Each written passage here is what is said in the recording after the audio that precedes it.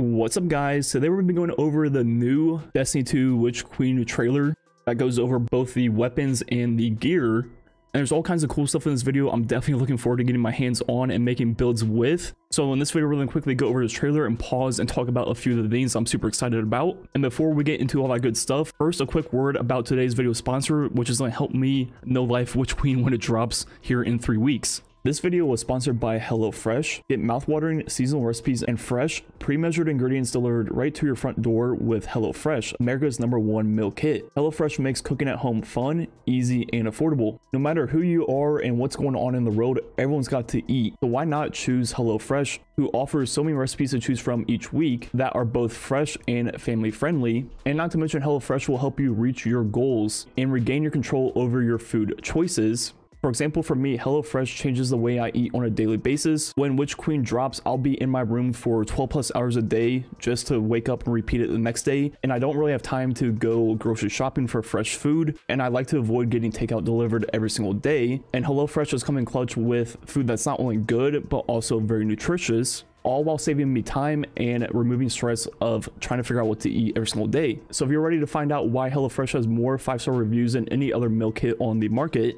use my link or go to hellofresh.com and use code POGAIR16, POGAIR16 for up to 16 free meals plus 3 surprise gifts across 6 HelloFresh boxes plus free shipping. Gifts include free appetizers, free desserts, and free premium recipes. Once again, thanks to HelloFresh for sponsoring today's video.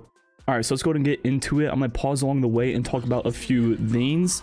But right off the bat, on Mars is the new Reforger, which looks very interesting, where you'll be able to craft your weapons. And we don't really have that many details of exactly how it will work yet. But as you see, it seems like you're going to be able to do both perks, you know, your rounds, your magazine, your masterwork, everything. And I'm looking forward to seeing exactly how this works. I think Bungie's done knocking out of the park and completely nailed this system. They've been working on it for quite some time.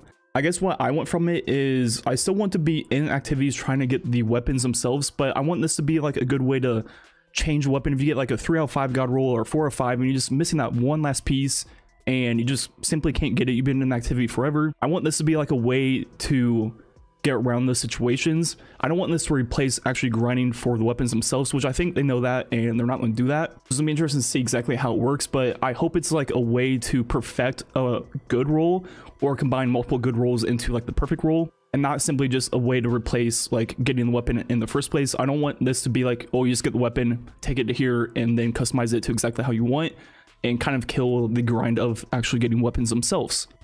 So moving on, some cool cinematics right there. Then the new exotics. The first one right here is a slug launcher, charges full auto missiles. So this seems like something we've never had before, and we'll just have to see. It looks pretty interesting. And the next one right here, called the Parasite, it's a worm launcher with increasing damage. It reminds me of the Oni from year 1, which wasn't that crazy in PvE. It was mostly a PvP / game it weapon. And this seems to be like the same concept, but it says increasing damage, so that could be pretty interesting in PvE, but I'm not too hopeful as right now. The next one they show off, I believe I remember correctly, is by far my favorite one. This SMG, it says swarming projectiles trigger a toxic burst. And if you look in the gameplay, it looks like whenever he hits like a few targets, it does the whole like poison spreading of the necrotic grips. So pairing this on Warlock with necrotic grip, if it works the same way as Thorn does, and it kind of like combos and triggers the necrotic grip perk from the weapon kills itself, that paired with like something like Devour or even like Bottom Tree Solar, could be among the best, if not one of the best accurate builds in the entire game. And I love SMGs, as you know. I think they're among the best PvE weapons in the game. So I'm definitely looking forward to this weapon. It's probably going to be one of my most used of the entire year. Now moving on to the glaives, it just says Titan Glaive, Edge of Action. So I'm not sure if this is a legendary or still exotic, because, you know, they were just showing off exotic weapons. But it might be like swords, where there were obviously a lot of legendary swords, but there's 3 that are specific to an individual character. And that's what I'm thinking these ones will be. And the Titan one will place a protective shield, which I guess is interesting. It's like a little bubble, as you saw right there. Then on Warlock, it is the Glaive Edge of Intent, and this one will do a healing turret, which could be pretty nice, just like a stasis turret, but will go down and then shoot off like healing projectiles, just like the Boots of the Assembler.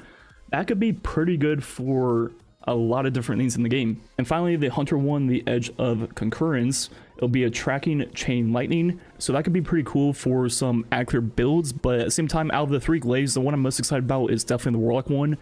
The healing turret just sounds really cool.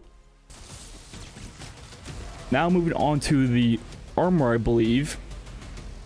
As we'll see right here, the new Titan chest piece will be a stasis wall, will replace the barricade. And see right there, it does like a little glacier grenade with the 5 crystals.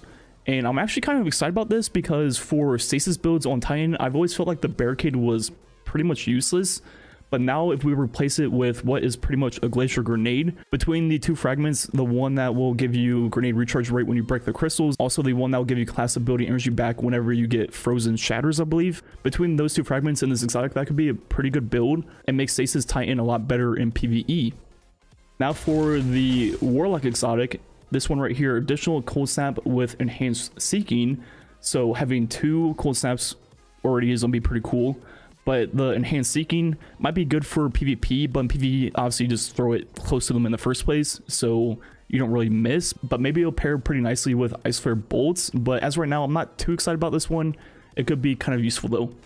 And finally, with the Hunter exotic, it will be reflected projectiles deal increased damage, which once again, this seems more like a PvP exotic. Depending on how much this increase is, it could be good in PvE.